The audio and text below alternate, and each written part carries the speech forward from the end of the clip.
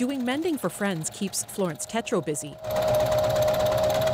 When people guess her age, they usually guess early 80s. In November, Tetreault will turn 104. My goodness, I get more hugs than a little bit. And one of the men down here, every morning, he gives me a nice little hug, and they treat me royally. This one's Laura. Tetreault met her husband at St. Brew. In 1939, they got married and had 2 sons during the Second World War. Tetreault is one of more than 8,000 centenarians in last year's census. It's a category women dominate. If you look at all the provinces, Saskatchewan has the highest share of people who've made it to 100. Over the past 15 years, their numbers have been rising. I think it's climate. Our climate here in Saskatchewan.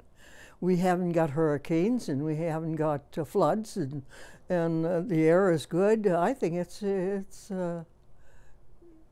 our climate. She is an incredible lady. Karen Heisey collected the stories of more than 300 members of Saskatoon's Century Club. She credits prairie longevity to better medical care. Heisey says most of her club's members lived through hard times on farms.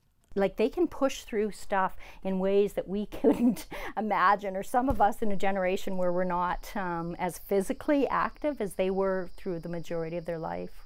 Tetreault decided to try synchronized swimming once she retired. By 1990, she took up golf and won a provincial seniors title. At 103, her only regret is not being able to dance anymore. Her secret to a long life? Leave the past behind. Losing your mother, your father, your husband, and your marriage and what have you. All right, if you're going to dwell on that, it's going to, make you sad. But I don't. Leave the past go by and live for the future. The gallows. Tetreault says it's all about playing the hand you're dealt. And with more people living longer, she says more of us should follow suit. Jennifer Quesnel, CBC News, Saskatoon.